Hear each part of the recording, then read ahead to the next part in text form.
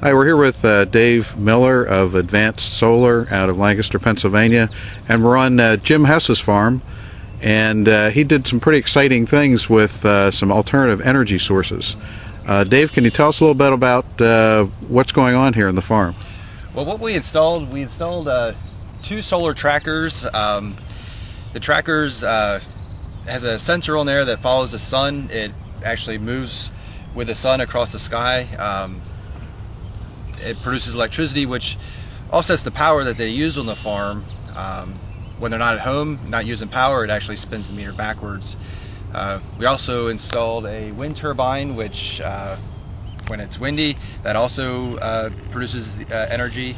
It helps out a lot more in the wintertime when it's windier. Combined, it greatly reduces the amount of energy that he has to purchase from Med-Ed. I think one of the things I was intrigued about was that the owners of the farm didn't just do one thing; they sort of did a whole series of things. They, I believe, also put in a geothermal system for heating. So they did geothermal, they did solar, they did the wind turbine. Any idea how much a percentage all this has saved them in terms of energy costs? It has cut their energy costs it's cut it in half, over half. They did just put a geothermal system in.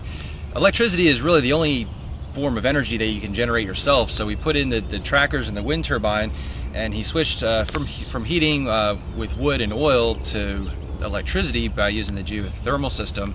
But he can generate all the electricity that he needs, and in the future, if he does want to increase his energy generation, he can add solar panels to bring it to net zero. And you mentioned that during times when he might not be using the electricity, he can sell it back to Med-Ed. How does that work? It works by actually just spinning the meter backwards. During the day, if nobody's at home and it's sunny, it's going to spin the meter backwards all day long. And when they get home at night and start using, turning lights on, it's going to spin the normal way.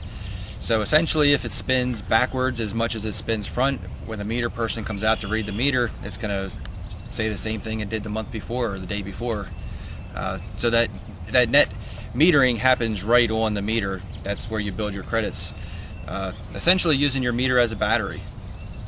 I think the other aspect here is Pennsylvania has an alternative energy portfolio standard requirement, and tell me a little bit about how that works in relation to particularly solar energy and the wind energy. Let's start with the solar energy. The way that program works, the alternative, the portfolio standard, the utility companies have to provide a certain amount of power from renewable sources. Because they don't have solar fields of solar plants, solar, they are required to buy the credits from people that do have solar installed. Each time a system produces a megawatt of power, you're issued one credit, and they can be sold back to the utility company. They are selling for anywhere from, in Pennsylvania, they're selling for $230 up to nearly $500 per credit. So you broker those back to the utility company, and that you receive that as income, which can be used to pay off your system. In terms of paying off system, those panels up there look pretty big. Any idea what the payback period on this kind of a project might be? When you count in the electricity that it produces and the renewable energy credits, based on $250 per credit, the payoff on the system is less than 10 years. And some systems, the payoff is less than 7 years. If someone was interested in this kind of installation, or say a homeowner for around the house, where would they start? How do you get started in looking at installing something like this? To bring yourself up to speed, it's great just to Google solar and grid tie solar systems. There's a lot of information on the internet. You can always give us a call at Advanced Solar. I have a cell phone. You're more than happy or more than willing to give me a call. My cell phone, it's 717-598-1064.